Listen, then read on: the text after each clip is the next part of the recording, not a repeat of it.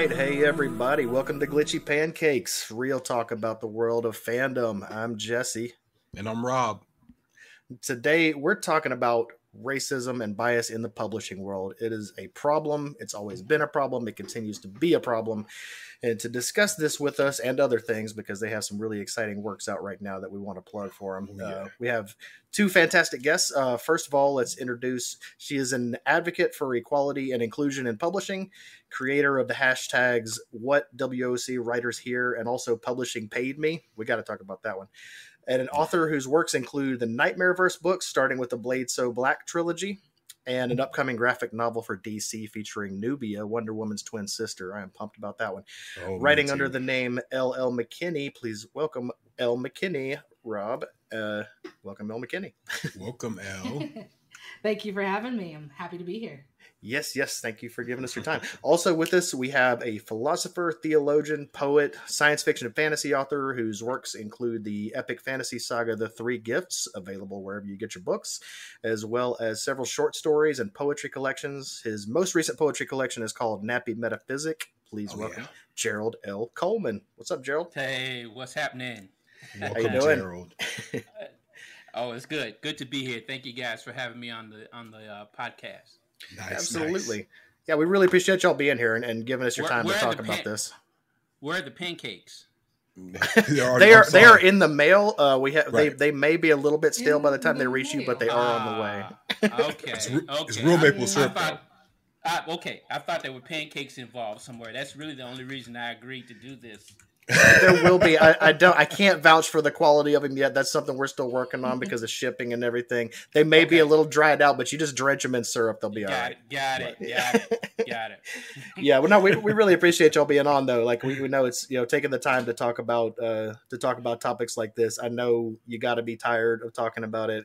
Y'all are both fantastic on social media about like addressing a lot of these issues, and it must get absolutely exhausting. But we appreciate you taking the time to continue to talk about it and continue to help people understand how stuff works. Absolutely. How are y'all holding up in general? Elle, how are things in your neck of the woods?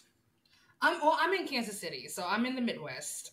It's not as wild as it was on the coasts, and now it's starting to be down south. But I guess Kansas City was on some projected list for the end times. So I mean, we're all still careful. At least my family is super careful. People that I know, like my apartment building, there are signs that people are being super careful, but since everything's opened back up, folks is just out here wilding. So, God, it's unfortunate. And the other three of us are here in Georgia. Gerald's up here in Atlanta with me, and so we've been seeing how it's going. And I don't know if we have enough time on a single podcast to say what we think about how people in Georgia are handling this. Man. Right. And I'm a nurse, so in a small podunk town, looking at people just enjoy themselves like it's a celebration. When I know the truth, like we're seeing the hospitals just fill up like pads dispensers, and it's not cool. Yeah. Oh no, it's bad, but. That's not the terrible thing that we're here to talk about. Right. We're talking about another terrible thing. And that's terrible thing. Right. Out of all the many dumpster fires currently burning across the United States, that's not the one we're focusing on today. I wanted like kind of as an entry point into this to bring up Elle, you'd started recently a few weeks back a hashtag on Twitter, Publishing Paid Me. And that took off in a pretty big way. Huge. If you could, would you like just let people know what your purpose was in creating that hashtag and what it revealed when it started to take off? Yeah. So this conversation about, what Black authors are being paid versus what non-Black authors are being paid is one that we Black authors have been having for decades. Right. As long as, it was made legal for Black people to be able to read and write. And we've been having the conversation for that long.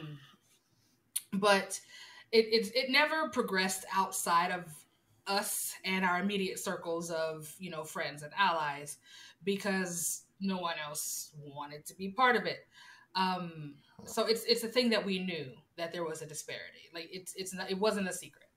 So one day, the homie Tochi Onyebuchi, he tweeted that, hey, white people, white authors in particular, if you want to do this equality thing, we're going to have the uncomfortable conversation of how much you make. Right. And I'm paraphrasing, but that's about along the lines of what he said. And he had all these people responding to him, you know, being like, yeah, let's do it. Let's talk about it. Motorcycles outside my window. Let's talk about it. Let's get into it. I'm down. But nobody was putting up numbers. Right. And days go, and I'm just frustrated with watching, you know, his tweet climb, but nobody has any meaningful interaction with it. And so I just like, y'all said y'all were going to do it. So put up or shut up. So for about 15, 20 minutes, I'm, you know, needling at folk. Y'all said it's Black Lives Matter right now. Such and such. It shouldn't take us dying and dead in the streets, but here we are. What you going to do? Right. And nobody's saying anything. So I was like, do y'all need a hashtag or something? Here you go. Publishing paid me. That's literally how this was quote unquote going. There was no predetermined, like there was no, we didn't come up with like a campaign or anything. It just happened. Right. But I tell you, you stay ready so you don't have to get ready. Once it did take off, that's where we were like, all right, so let's do this. He started having people crunch numbers. There's going to be some initiatives coming out with that, you know, to take to the publishing houses aside from, you know, just here's a thread on Twitter that you kind of have to dig through. So that people can use it. And I know for a fact that certain Black authors, since it happened, who have been in negotiations, were able to utilize what was learned on the tag in order to better facilitate something for themselves. So it's already having an effect. Yeah. Can we, are we able to talk some of those numbers a little bit? I mean, I know we don't have like all the numbers in front of us, but like, what did people see? Because there were people that were like shocked and feeling sick once people actually started throwing numbers up there. It was upsetting. We were mad because it's like, and I used this example on another talk that I was on earlier. It was like if somebody had to tell you, well, how much bigger is a state than a city? And you're like, oh, well, Massachusetts is a state that's clearly bigger than a city. But then you find out Texas is out here running around. So it's going from expecting Massachusetts to, oh yeah, but also Texas. You know what I'm saying? The size of a country. Several countries, as a matter of fact. So we knew that the disparity was there. And we knew that it was a big disparity. We didn't know. We were talking like somebody who's brand new to the game, getting $800,000 for their debut book. Never wrote a book in their life. Totally unproven. Versus N.K. Jemisin, the god. Oh yeah. The god. The god.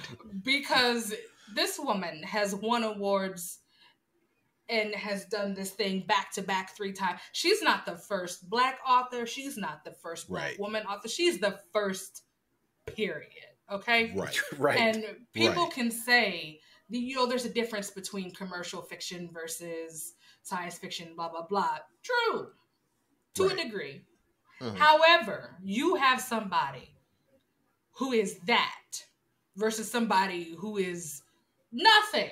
Not them as a person, but their track record for writing. Nothing. Correct. And NK doesn't break 100,000 for her advance. That's nuts. Yeah. Stuff like that. Or Jessamine Ward, who, like, you got Obama shouting out your books, ma'am. Right. You know what I'm saying? And how she had her agent, after this book won these awards, after these famous people are reading it, after it does what it does and hits, you know, does these, she's New York Times, blah, blah, blah, has to fight to get less than 200K. Like, her agent had to dog fight for this. You know? Wow. And so these are the type of numbers that we're seeing.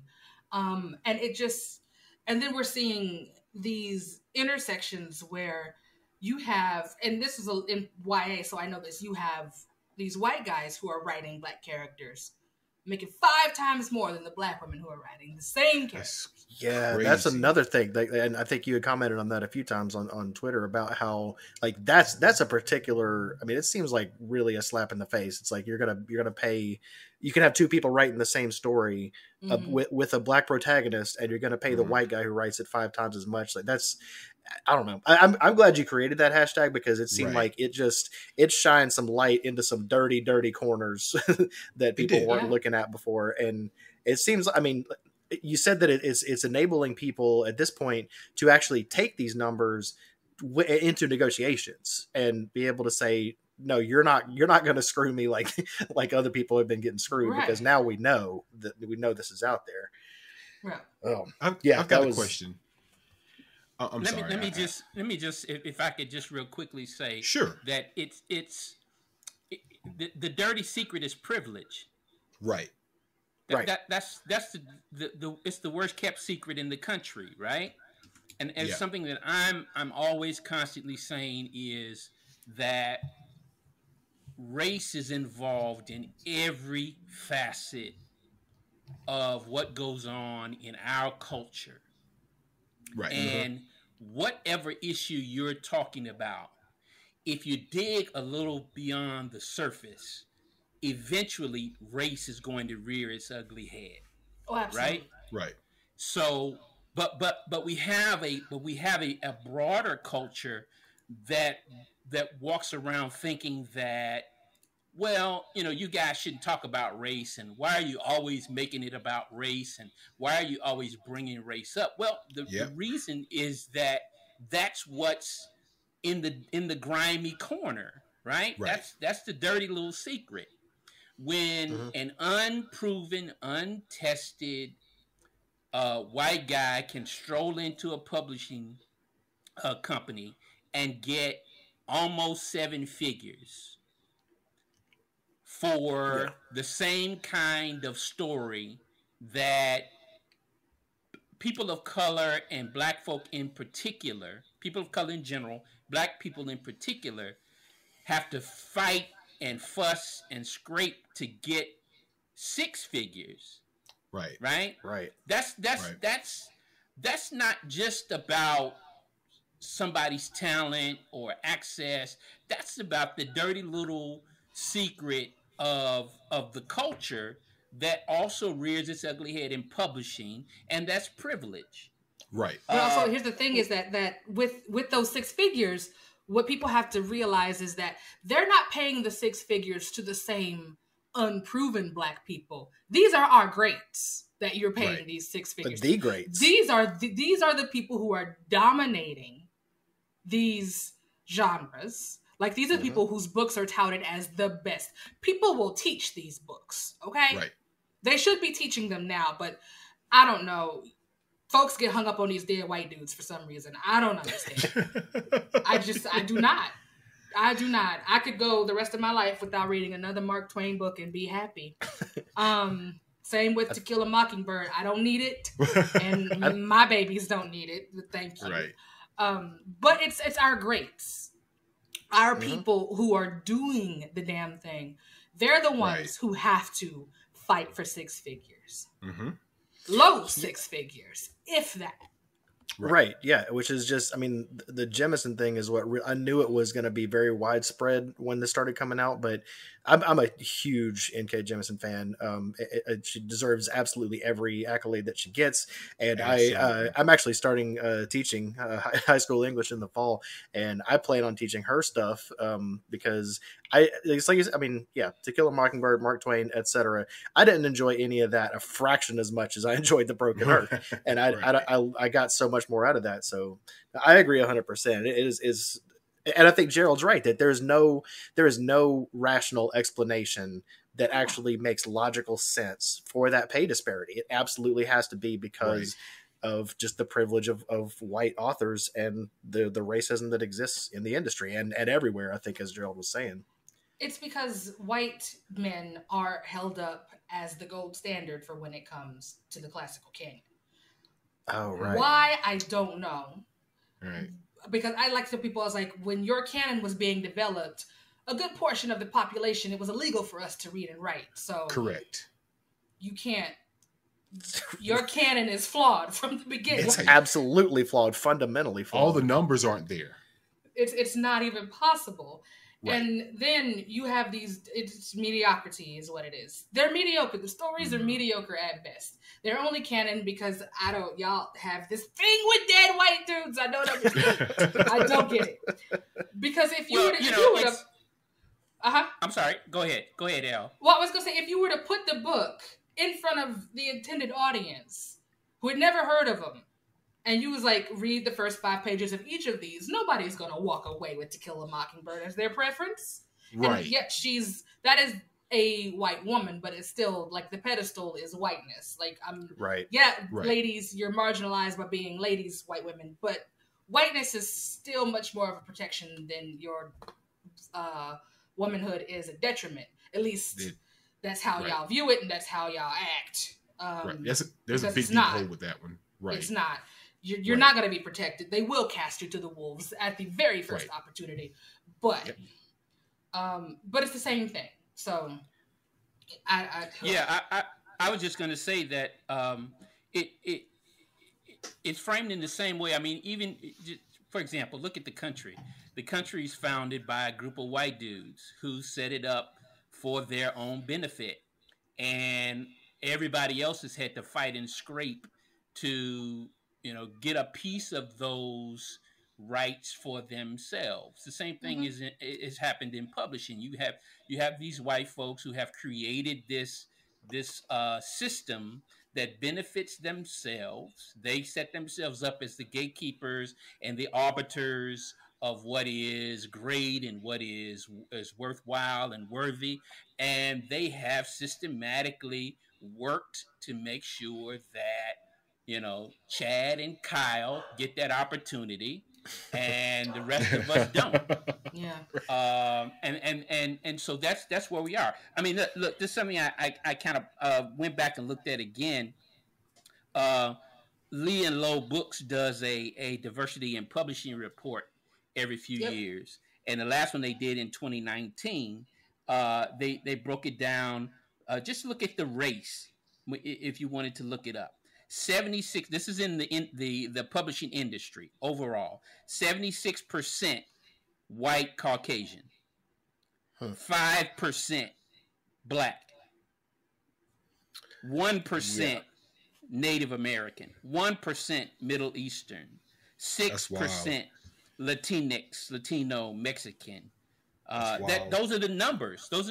So when you have almost 80% of the publishing industry white, then the people who are making the decisions, who are signing the checks, who are the editors, who are the agents, who are the folks making the acquisitions, the people who are doing the marketing and the advertising, when all of those folks are white, right, then Chad and Kyle get a leg up. The rest of us have to fight and scrape to just get in the door. And I'll give you a prime example. In the last few years, we've been talking about the fact that when these publishers, big and small, are doing these anthologies, right? And we say, if you don't have a diverse table of contents, I'm not even going to look at your little anthology. It just doesn't make any sense. But then you have this group of folk who have even gone so far as to say, well, diversifying the table of contents is automatically going to mean that the product is going to be less. Somehow in their mind, that including people of color in general, black folk in particular, in their table of contents, automatically means that the quality is going to be lower. Now think about that mentality. That somehow or other, if a table of contents is all white, that means it's excellent work. But if you have to include people of color, then that automatically means that the quality of that anthology is going to suffer. That's just deep-seated racism. That's all it is. There's no excuse for it. Right? And the interesting thing is that a lot of these folks are promoting some of the most mediocre writers you will ever read. Right? And overlooking some of the most fantastic writers in the game right now. And that's crazy. But that's where we are. Yeah, it seems to be. And another thing that that I hear a lot from around publishing is that what the reaction that happens a lot of times, it ends up specifically, it seems a lot of this is mostly directed toward Black authors that get shut out of projects or don't get the support that they need from publishing houses, is because of this like fear of lack of a market for it. Like the fear that people aren't going to buy it, that it's not going to be popular and that people don't want it. And I that's just so like, I don't know what kind of bubbles they're living in to think that that's true. But that's a question I was going to ask. Like, Elle, I thought you may have something to say about this. That there are more like subtle, like the more subtle ways that this stuff plays out in publishing. I mean, the numbers, the money, that was an important thing for everybody to look at. But I'm wondering what other ways it plays out, like for authors and fans and everything. To tie the money, because again, part of the conversation is money, but also part of the conversation, like they'll blame it, they'll say it's marketing and money, is also just a lie. But we'll tie that together with the fact that you get these really big advances for these people, because the way that publishing likes to tell itself to spend this money is that this story is universal. More people are going to buy this book, so we stand a better chance of making this money back. Well, that then tells you what their idea of what a universal story is, right? Right. Yep. Universal story is the one the white dude tells. Doesn't matter if he's telling it about Black people or if he's telling it about somebody who's not a white dude. Him telling it makes it universal. Right. Whereas somebody else coming in and telling the same story, not so much. Although our version would be more authentic. It just is. Correct. Somebody from Italy making Italian food is going to be more authentic to somebody at Olive Garden. I'm just saying. You're just right, though. So then you have that aspect of it. But then you get into this whole idea, and I think where a lot of people get hung up and they start get defensive, aside from the whole "you're calling me racist" thing, is they're like, well, it's just some things are tradition. This is just how publishing is done. Ugh. And I'm like, yes, but you have to realize that these traditions were put in place back in the day for a reason. Y'all have forgotten why the traditions were put in place and the purpose they were to serve. It was to keep other people out. Right. That was the point of the quote unquote tradition.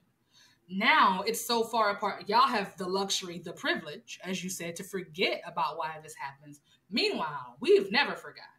Right. We know why y'all kicked us out of the playground. Right. We don't.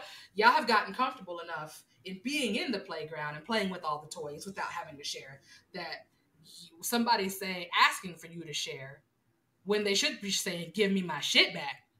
Right. Just be happy they're asking for you to share. Right. That in and of itself is another conversation. Me asking you to share something you stole from me. But that whole idea that this is tradition is another ingrained problem. It's tradition as in it's been around for a long time, but it was put there specifically to keep certain people out.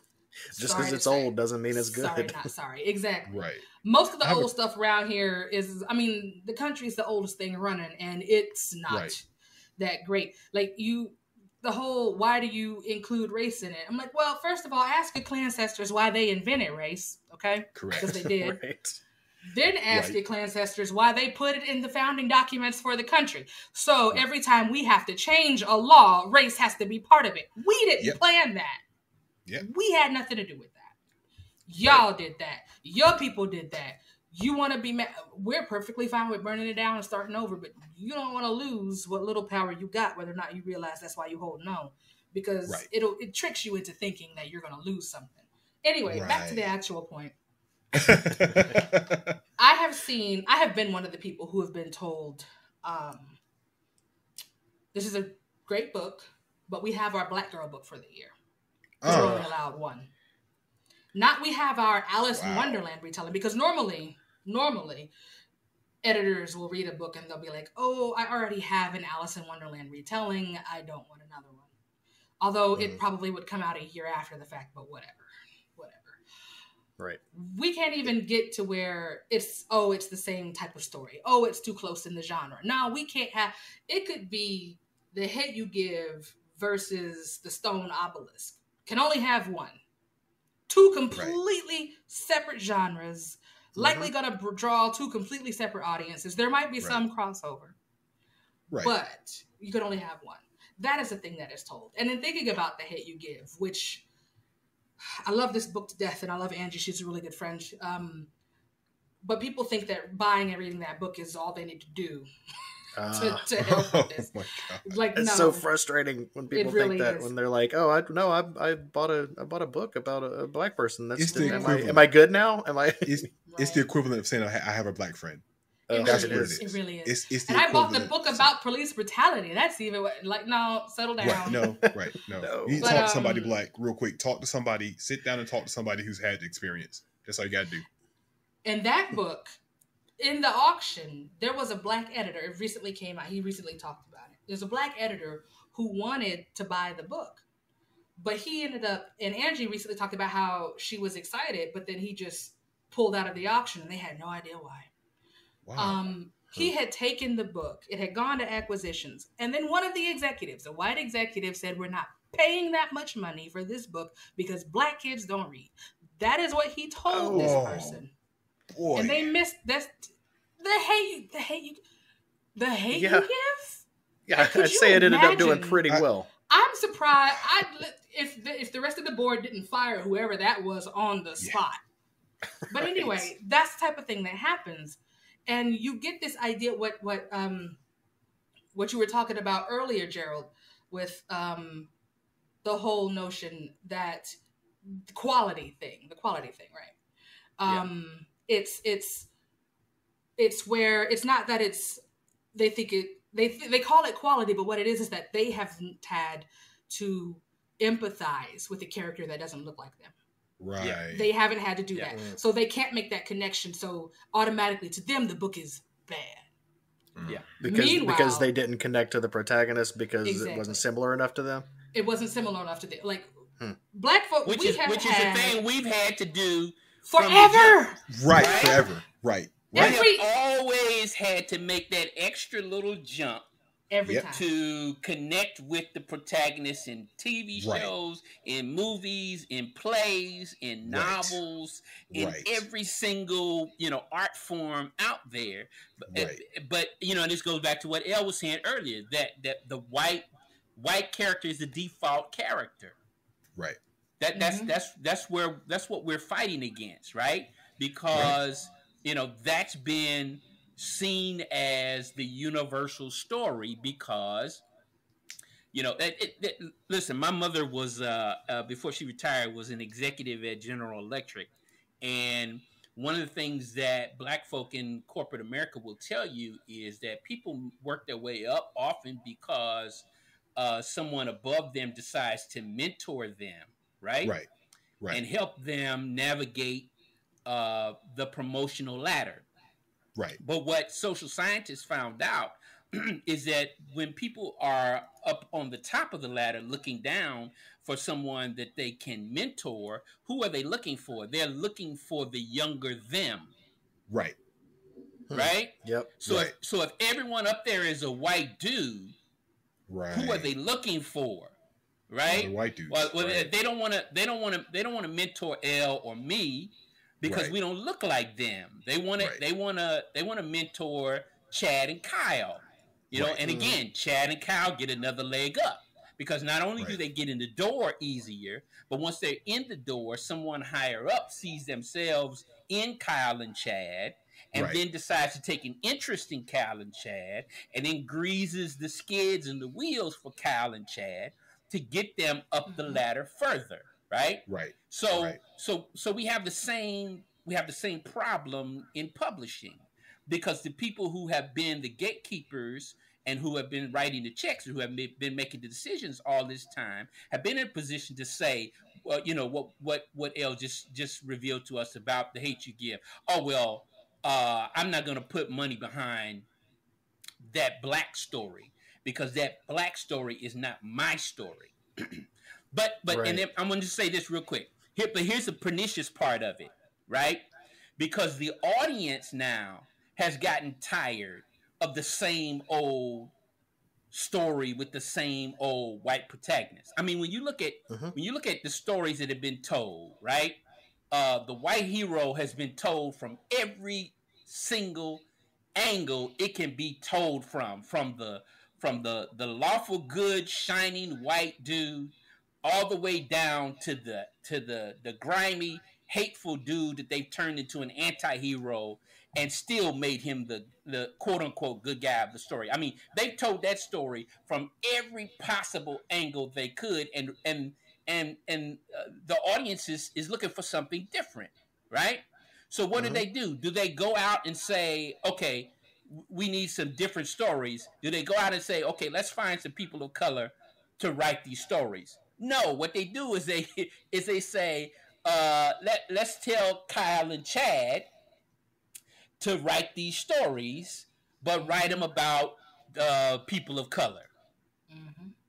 Right? Yeah. Instead of going to get L. McKinney to do it, instead of going to get Milton Davis or N.K. Jemisin or whoever you want to use as an example, we still banking on Kyle and Chad. So let's have them write the story with the black protagonists, the black male protagonists and the black female protagonists and the Asian female protagonists and whatever story that you're looking for. They're still asking Kyle and Chad to do that instead of going to the place they should be going is to those people who know those stories and can tell those stories and are in a position to tell those stories well. I mean, imagine if they had given Black Panther to J.J. Abrams. Yeah, I could imagine. That would be. It's not hard to imagine, unfortunately. Listen. 10 years ago, that's what they would have done.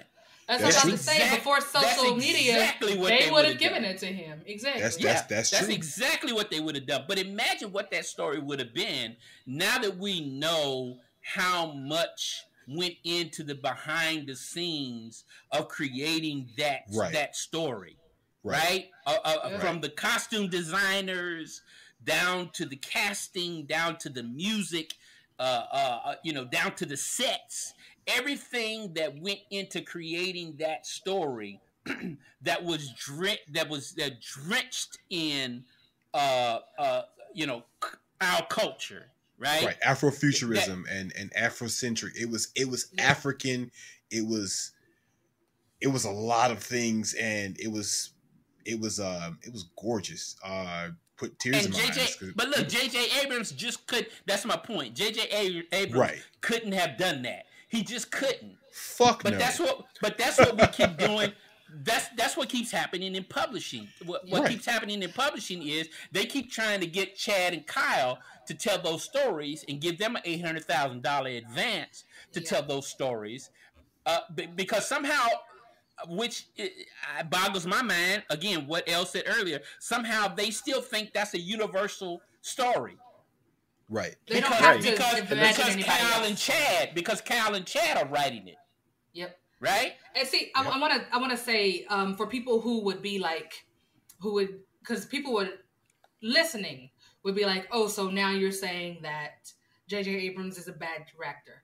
No, beloved, not at all. No. Right. J.J. Abrams can direct his ass off. Yes, he can. Right. He could not have done Black Panther as well as Ryan Coogler did. Nope. These are two things that can exist at the same time. It comes to the same thing when it comes to these black stories. I'm fairly certain that the people who they find to write the stories, most of them, because like you said, mediocrity is king in these here streets. There are a lot of really good white authors. There are a lot of great white authors. There just are. My favorites starting out were white because I didn't know nothing else. Because wasn't nothing else out there. You know what I'm saying? Like we were reading all these books in high school. I didn't know who Octavia Butler was until I went to college. So that's the type of things that happen when you have, again, the obsession with dead white people. But so then you have this whole thing where it's like, no, they are good at writing the stories that they write. But if it's a story about a person of color, I promise you an author of color is going to do better. It's like guaranteed. And there's no shortage. Like, so that's something that I want to put out there, especially to my white friends, is that because there's this pushback, and I know, Gerald, I know this is one that pisses you off especially, this pushback that people get when they're like, well, I just can't find any, I can't find Black authors in, like, we focus on science fiction and fantasy a lot, and there's people like, but there's not much out there, and that is absolutely not true. So what I wanted to say to my white friends about that is, yes, they are out there, absolutely out there. We're talking to a couple of great fantasy authors right now, and Gerald's even put together a great, like, a list of, it's kind of like a starter pack for anybody who's looking for Black science fiction, fantasy, horror authors. It is not a short list, and it's full of great authors, and that's just a starting point. Like, people cannot use, well, I don't know of any, as an excuse. Like, there is so much out there that you can't, I mean, if that's all you read for the next 10 years, you might get a decent start on the whole list. So don't use that as an excuse. Go find them. We'll put some links in the show notes like we always do. And by the way, side note, links to Gerald's work and L's work are going to be in the show notes. I'm just reminding everybody, check the show notes and click those links, buy those books. Click those links. It's this thing with, it's going back to a tradition, right? Where the demographic, where the guy, he was like, Black kids don't read. And this is where I was talking about earlier, where I was like, it's kind of the money, but also the money is a lie, where they're like, it's just not marketable, or we want to follow the dollars. Right now, and for a while now, Black women and girls have been the largest reading demographic in the country. So if publishing heads were truthfully following the market, who would most of these books be about? Black women. I'm just saying, it would be Black women and girls in these books, in these, if you were actually following the market. That's how I know that the market is driven by these racist quote unquote traditions and not by actual money, because you're putting the money towards what you want the market to be, not what the market actually is. Exactly. And when you start doing that, that proves it's not about the market, it's about your racism and your racist traditions. Because it should be so backwards that it's mostly Black women and girls on these books than any other demographic, if you were actually doing what you claim you're trying to do when you say, no, the market's not there. I think that market's not there thing, that just reeks of bullshit to me. There's no way that's true. But it is responsible, I think, for a lot of it's the lack of marketing, lack of money, lack of backup and support from publishers. That's why I know, Gerald, I've seen you mention before that that a lot of authors choose to go the self-publishing route, largely because they know they're not going to get the same support as their white counterparts, and they're not going to get enough support at traditional publishing houses. Even if they fight their asses off for it, it's still going to be harder to come by. So it's like, why go that route? I mean, is that still how you see it? Well, there are a couple of things, but yeah, that's definitely one of them. But you know, that's not even just Black authors or authors that are people of color.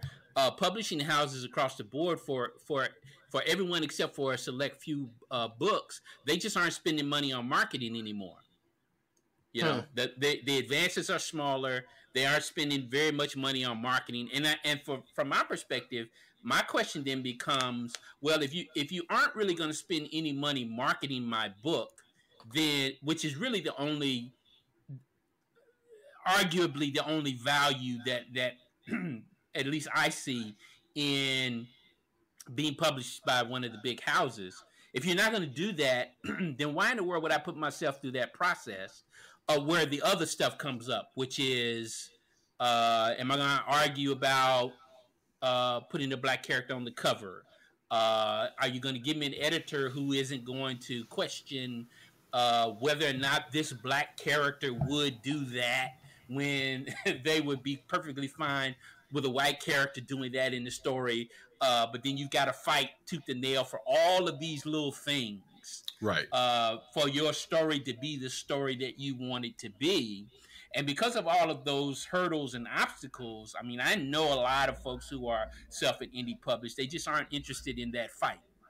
And especially when the payoff on the other end is going to where I mean, I know white authors who are on the bestsellers list who had books out by some of the major publishing houses who questioned where the marketing was, and they were told, you need to get on Twitter.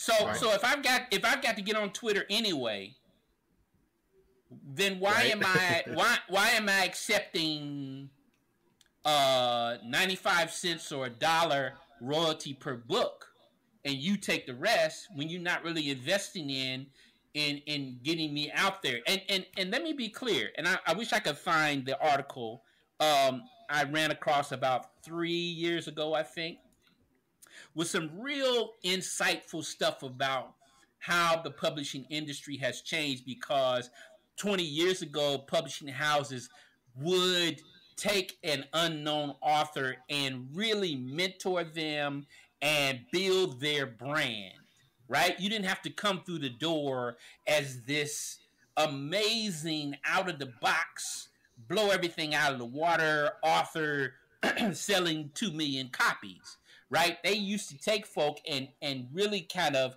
invest in them and build them up over the course of a few books to get them to that point.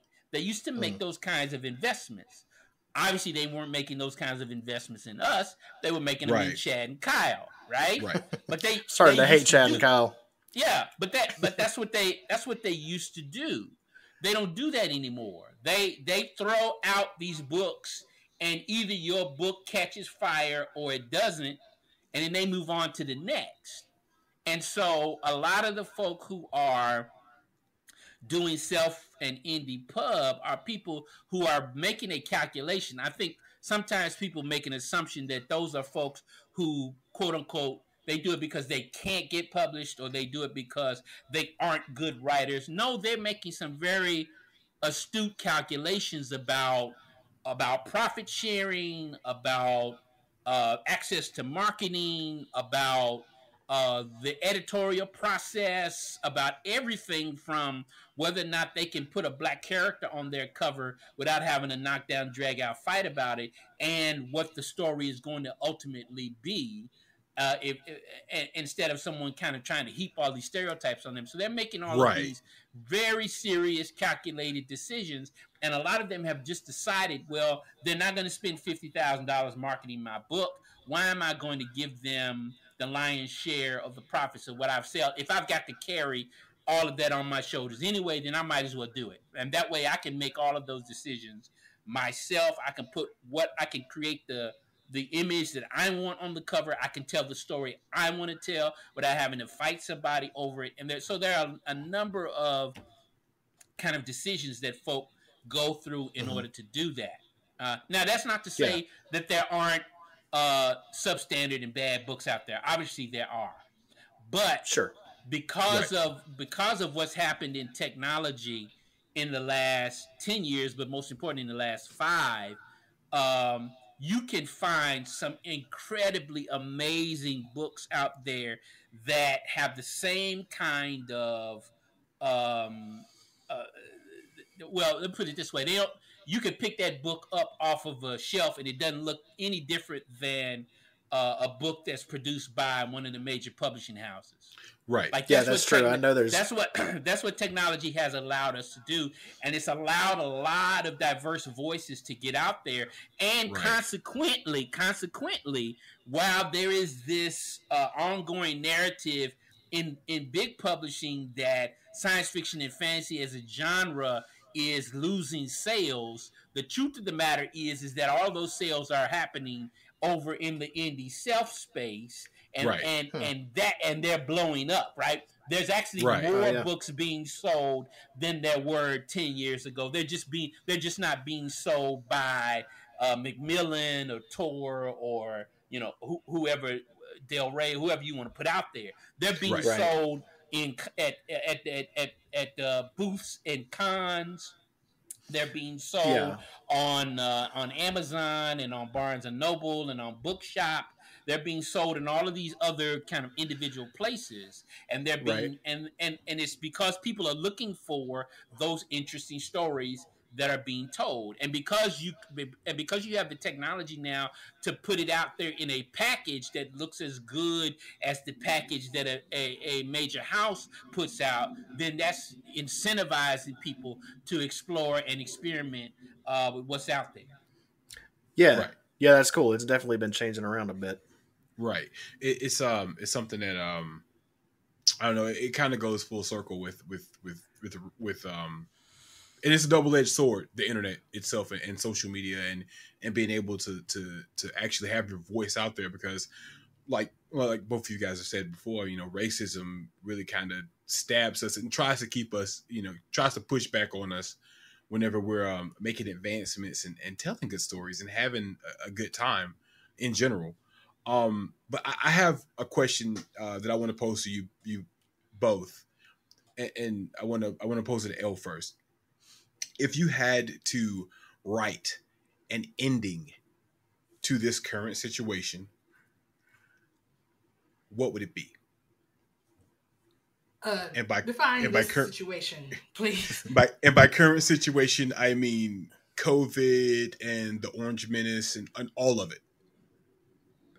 You mean besides the meteor?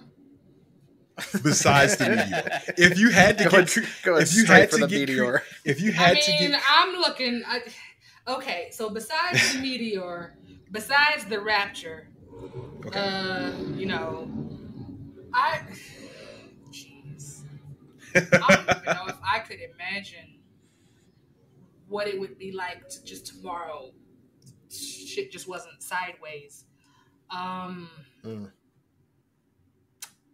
I would say that just to start, because there are so many, it's one of those things where once you uncover one problem, you see that there were other problems happening, but you just didn't notice because of this problem over here. It's like, oh, I have like a cracked tooth, but I don't notice I have a cracked tooth because this impacted wisdom tooth is stealing all the thunder right now. Right. So once the wisdom tooth is dealt with, then you start feeling the pain from the cracked tooth. So I feel that whatever solution happens and it solves, you know, the very real pain of the wisdom tooth for the world right now, we're going to start dealing with some cracks. So I couldn't even begin to view what it would look like. Like for me, if I'm just going to blue sky it, anything could happen.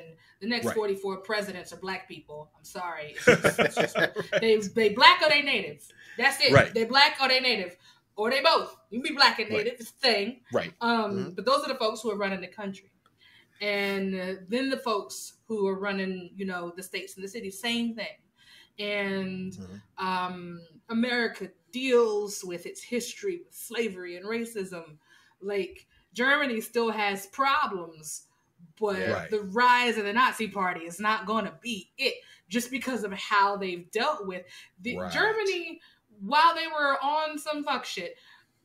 Came back and were like, never again, my nigga. Never again. No, we will go out.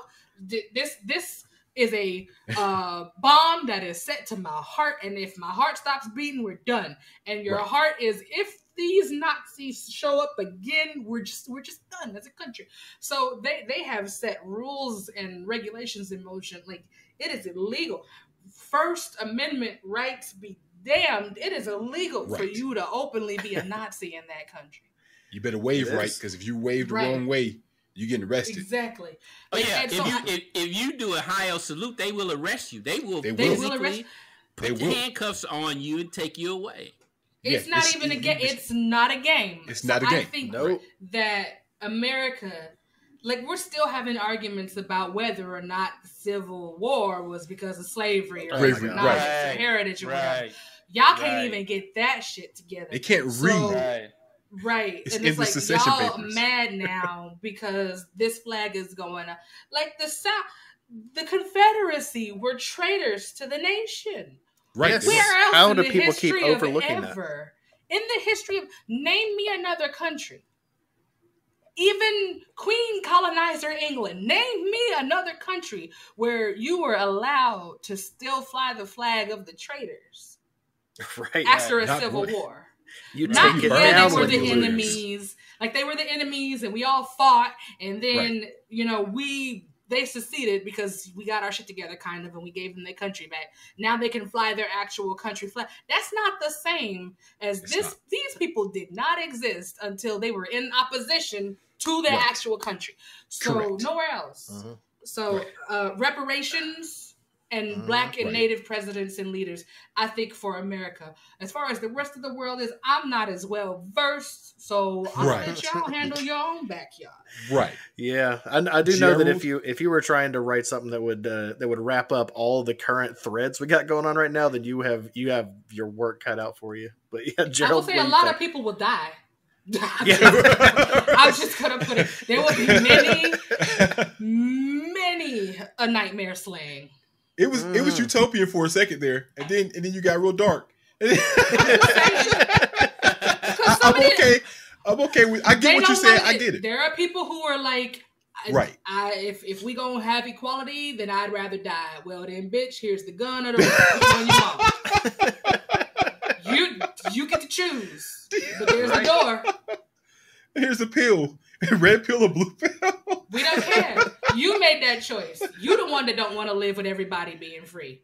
Right. You can change your mind up until, you're done whatever. You sure you want to go? Okay, then let me help you. I'm being a good citizen. Let me be a good neighbor here. L is not to get Superman's powers ever. We cannot allow her to have Superman powers. Serving my fellow man. If you say that everywhere. You would rather die than see another Black person in the White House, well, I'm gonna chuck your ass into the sun.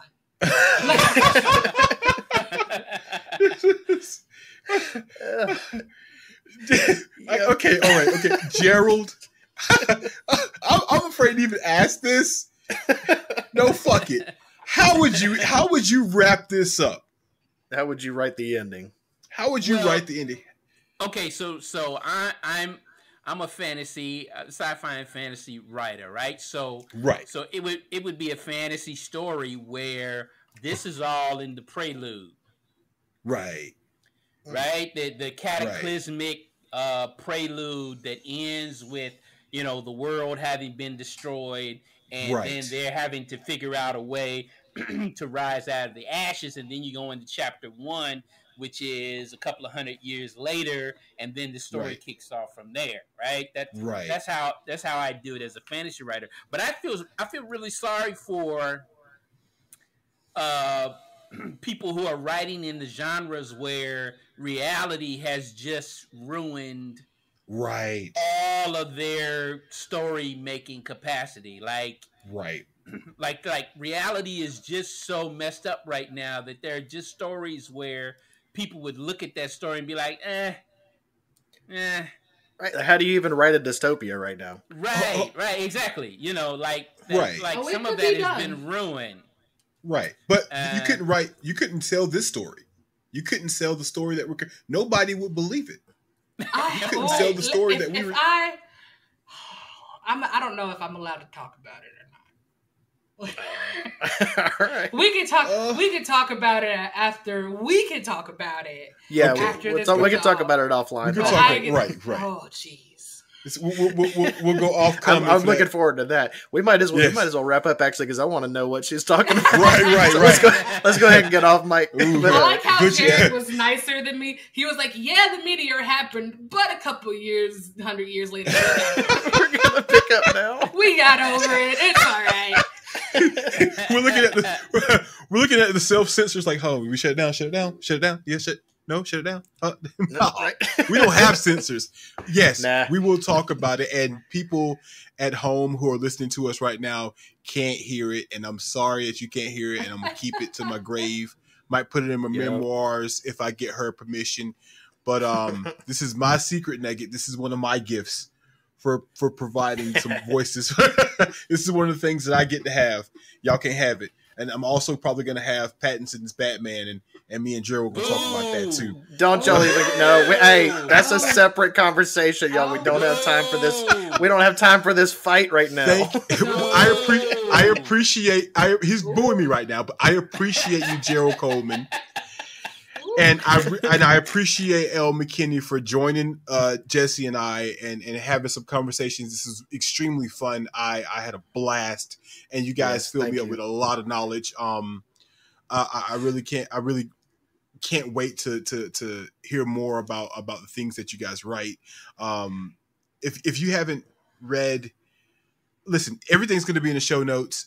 Click on the links, buy these books, and sit down and enjoy yourself. We're in a pandemic right now. We got a bunch of shit going on, and this is one of the best forms of escapism that you're going to be able to get your hands on. And I'm very happy and privileged to provide, you know, these two fantastic voices for you to listen to. If you're new to it, you're welcome.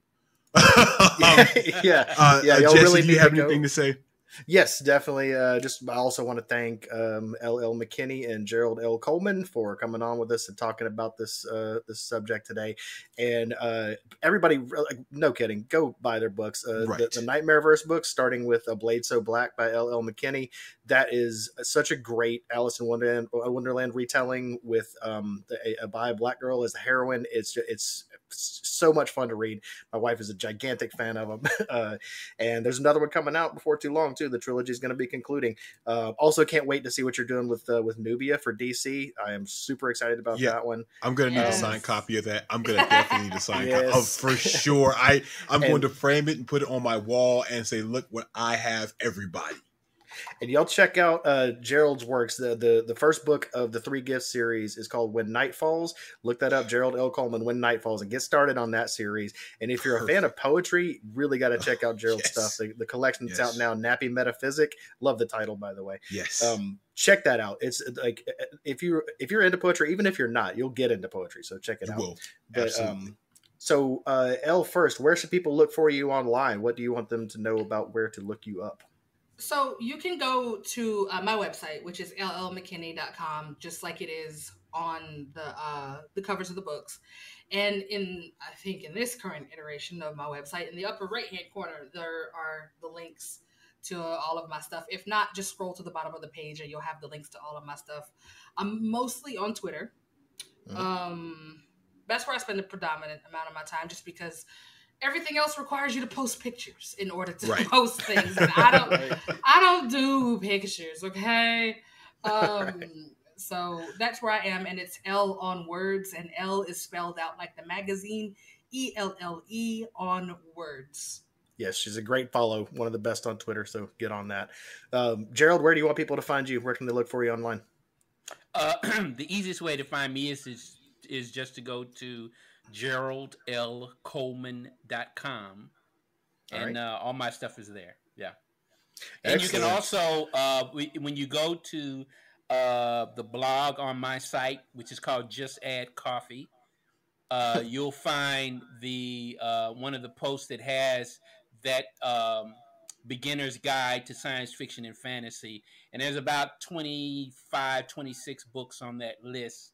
LL's book is on there. There's a bunch of other stuff on there for people who claim to not know where they can find black authors writing science fiction and fantasy. There's some 25 or so books for you to start your. It's a beginner's guide. It's not an exhaustive guide, but I got tired of seeing. Not that they aren't great authors, they are, but I got tired of seeing the same 3 or 4 people listed when folks were making lists of the black science fiction and fantasy you should be reading. And our bench is so much deeper than those 2 or 3 names. They're great names. Nothing against them. I love them. But our bench is very deep. And there are a lot of folks out there who you could be reading, who you should be reading, who you'd enjoy reading. And so I decided to put that list together. And it's a beginner's guide. It's not an exhaustive guide, but it's a good place for you to start if you're looking for black writers who are writing science fiction and fantasy. Yes, we'll make sure to link to that in the show notes too. It really is a great resource. Well, LL McKinney, Gerald Coleman, thank you both very, very much. We're going to wrap it up now, let you get back to your lives. We really appreciate you taking the time, bringing your perspective to Glitchy Pancakes. Thank you so much. Thanks, guys. I'm looking for those pancakes in the mail. All right. Got you. We got you. I'm not. Y'all have a good one. All right. Talk to you later. All right. Rob, that was fun. Yes, sir. Huh? Oh my God. That's amazing. That is fantastic. Love having them on. We have to, there's so much other stuff we can talk to them about too. Like we're going to have to do follow-up episodes about all kinds of different topics. Oh yeah. That was excellent. Well, let's go ahead and tell everybody where to find us and all that stuff. You want to? run it down? You can go ahead. Okay.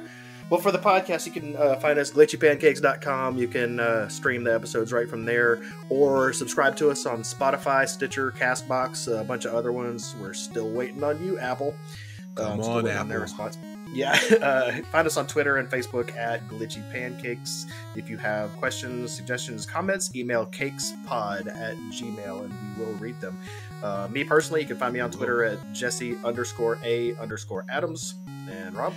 And if you want to follow me on Twitter, okay, that's cool. I am at EI Blackout. That is IAIBLACKOUT. And I will say hello to you and send a thumbs up. And I will also read your emails at cakespod.com. That's CAKESPOD. At gmail.com. I did say .com again. See, I'm freaking excited. I'm so excited that I'm doing this. Oh my god. Yes. All right. Well, hey, we got some audio stuff to do. Let's go get on that and let everybody get back to their lives. Thank you for joining us, everybody. We appreciate all the support that you've given us so far. Thank you for listening, and hope you had a good time. Yeah, we did, and I hope you had a good time too. Take it easy, guys. Bye, everybody.